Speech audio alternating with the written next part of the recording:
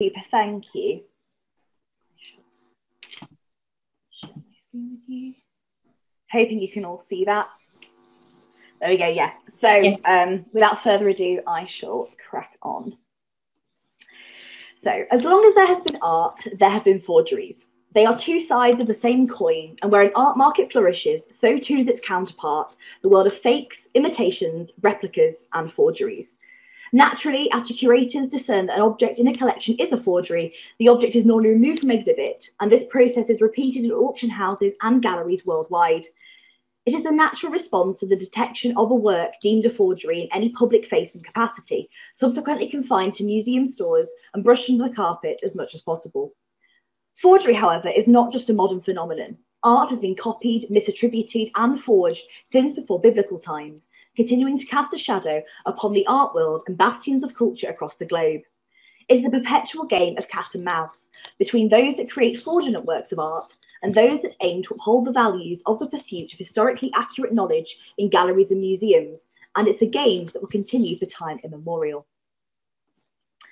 Authenticity is often grounded within three core principles that have independently evolved over time, but when synthesized with each other, form a steadfast case for the authenticity of a work of art. The three aspects of authenticity, the Holy Trinity, if you will, consist of the expert opinion, scientific analysis, and provenance. It is clear that there is an undisputed need for reliable, state-of-the-art analysis in authentication issues, and to provide absolute proof of the authenticity of an artwork, either through experts, forensic science, or provenance, is nigh on impossible. The provenance of much Russian avant-garde art is a complete black hole, as under Stalin's increasingly draconian regime in the 1930s, artists either had to comply with the demands of the state propaganda machine for socialist realist art, emigrate, or work in secret, and non-compliant works, including much of the avant-garde, ended up in museum basements. Many artworks of the Russian avant-garde were not destroyed, and museums understood the cultural and artistic value of them, so many do survive to this day. However, the problem is that many artworks no longer have any provenance, as much of it was destroyed or simply lost while the works went into hiding across the Soviet Union.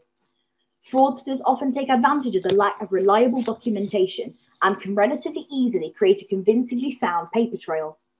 On the other hand, the market for Russian avant-garde art developed in the 1970s and flowered with the collapse of the Soviet Union, yet many legitimate works began to surface, often unaccompanied by provenance documentation. This inevitably causes a catch-22 situation, whereby the lack of complete provenance is enough to declare a work a forgery, as much as a complete provenance history can suggest it has been forged. There appears to be no easy way to solve this problem. Now, two notable artworks that highlight the myriad difficulties associated with authenticating the Russian avant-garde are Wrestlers by Natalia Goncharova and Peacocks by Mikhail Larionov.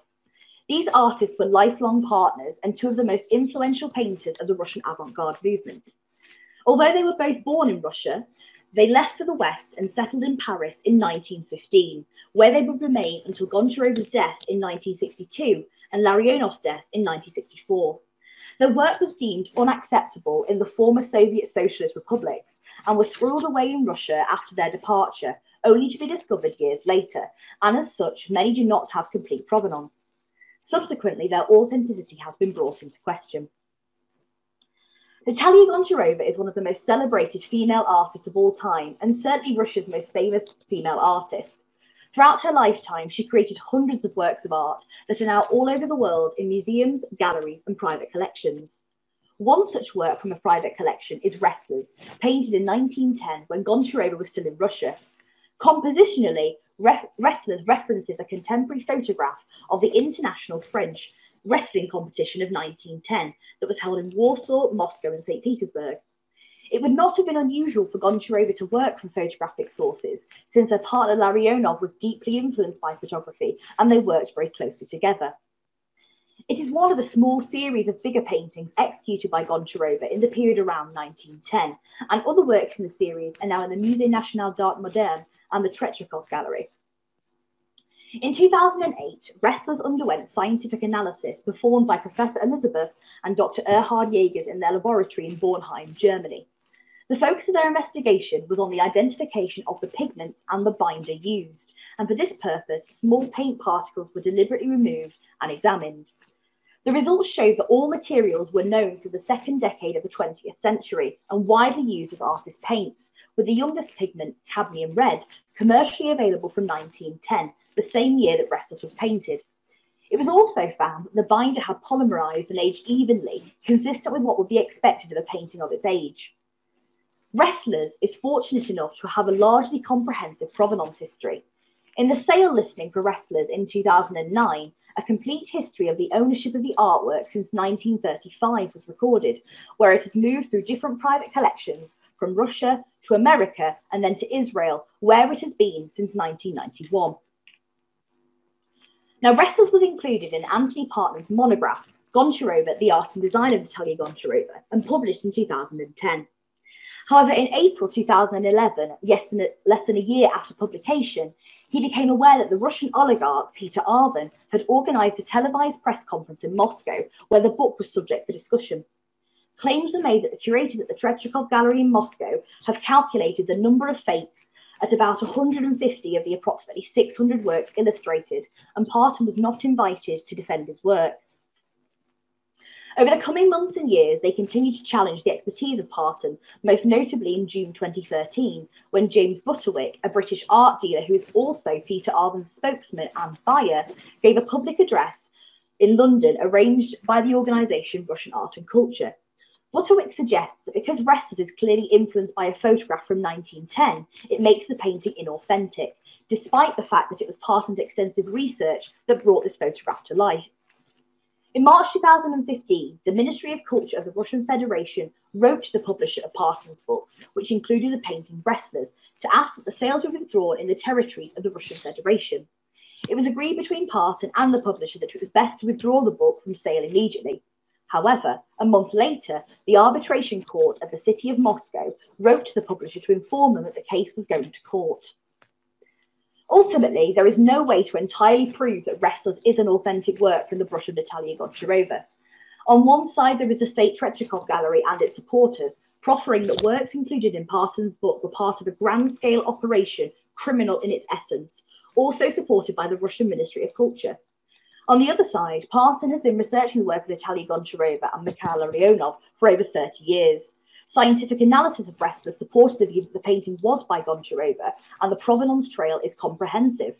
Yet there are a number of people and organisations in Russia that dispute this information, and despite evidence to the contrary, continue to support the idea that Parton's attributions are not confirmed by any documents and are not based on facts.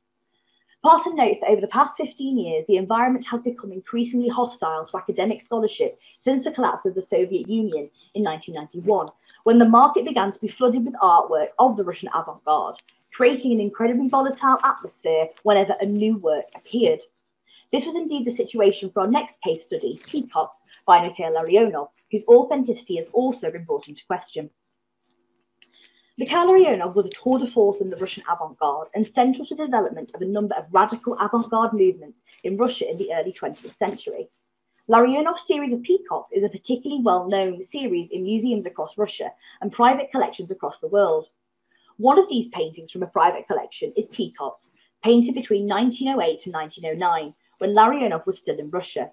The peacock paintings form a discrete series in their own right and are a subject Larionov returned to again and again at an important point in his artistic career, and so they also document his stylistic developments.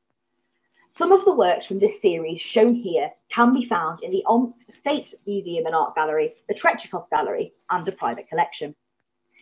In 2005, peacocks underwent scientific analysis at a laboratory in Germany. The results showed that all materials were known and well used as artist materials in the first quarter of the 20th century. Now, importantly, the binding material of the paint layers had uniformly aged. Therefore, the results of analysis are not contradictory to an attribution of the painting to Mikhail Larionov. Frustratingly, Peacocks does not have a comprehensive provenance, one of the central reasons why its authenticity has been brought into question. On the back of Peacocks, shown here, there are a number of interesting markings, in particular a purple stamp in Cyrillic on the top right-hand corner of the canvas, and it is thought that this stamp identifies the painting as one that was transferred from an organisation called Isomer-Kompros to a provincial museum in 1928. In 1919, the Kompros founded the Museum of Artistic Culture, A process of democratizing art then began in Russia, where Russian art was shipped out to provincial museums and galleries across the Soviet Union. It is believed that Peacock's was one of over 10,000 artworks that were distributed, although it is unclear from the stamp which museum or art gallery it was sent to. With the sheer scale of works that were distributed, trying to trace the provenance of just one painting is like trying to find a needle in a haystack. Peacock has undergone substantial art historical research and has received positive scientific analysis and attribution, yet its provenance, or lack of, has become an increasing cause for concern. Dr. Anthony Parton first saw this work in December 2007, and after analysing the painting in person, he believed it to be genuine. Subsequently, the painting was sold to a Russian collector, who later claimed the painting to be a forgery. The collector began legal proceedings against the dealer from whom he acquired the painting in 2009, and the case remains ongoing. To add further complications, Peacock was included in Parton's monograph, Goncharova, the art and design of Natalia Goncharova, as Larionov's series of peacocks inspired a response from her, and she embarked upon a series of peacock paintings herself in 1911. When the Russian Ministry of Culture took the publisher to court over the publication of the book, they claimed that a number of institutions supported the claim that Peacock was a forgery. As a result of the ongoing court proceedings, a neutral scientific expert was court-appointed in 2013, and the Ministry of Culture then referred to this analysis in court as further evidence to support their case. Much like the examination performed in 2005, the court-appointed analysis in 2013 evaluated the pigments of peacocks, along with the canvas, primer, and general aging of the whole painting. The laboratory claimed, however, that they discovered evidence of a secondary painting underneath peacocks, suggesting that an older canvas was used, grinded down, and then painted upon by a forger at a later date. Peacock's has faced opposition on two fronts, both from the collector who believes his painting to be a forgery and one from the Ministry of Culture in Russia who support his views. One of the claims that arose from the court-appointed analysis was that peacocks had been overpainted, something they say is characteristic of a forgery. Larionov was known to have painted over the top of used canvases, as canvas was a particularly expensive commodity in the early 20th century, so executing a new work on the canvas of an older work was not an uncommon practice, and was carried out by other well-known artists such as Picasso in his painting The Tragedy from 1903. Peacock's continues to be at the epicentre of a legal battle 12 years since it began in 2009. In addition, the court case between the Russian Ministry of Culture and the publisher of Parton's book singled peacocks out as a particularly damning example of a forgery, and the book was banned from sale in the territories of the Russian Federation. The fierce debate endures surrounding the authenticity of the painting, and because little is known about the history of the work since its conception, the physical painting itself is all there is to go off. So it should hopefully become apparent that there is no clear-cut way to discern a fake or a forgery, and as such, there is no universally agreed way to deal with them. In some extreme cases, the works are destroyed, often as the result of the expert opinion, ruling that the work has been forged. Now, is it right to do this, morally, ethically, and historically? If a work discovered to be a fake or a forgery is demolished on the opinions of people working today, how do we know that developments in the future couldn't tell a different story?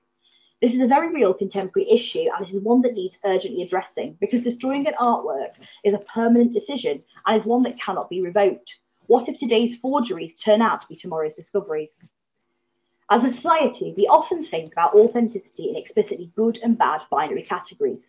Yet, is there not inherent value in a work as a result of its craftsmanship, the execution, the aesthetics of a piece, that should not be constrained to the capitalist ideologies associated with the art market and the value of a piece? This is in essence what Larionov was proffering in 1913. There is no such thing as a copy, only ever an authentic work of art with the same departure point that I featured on my introductory slide.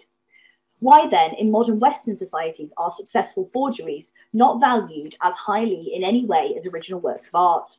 If the narrative changed within cultural institutions to adapt to a different way of viewing fakes and forgeries, the opinions surrounding them in Western culture would begin to change too. Copying art was always the way that young artists and apprentices learned their craft, working alongside the master artist.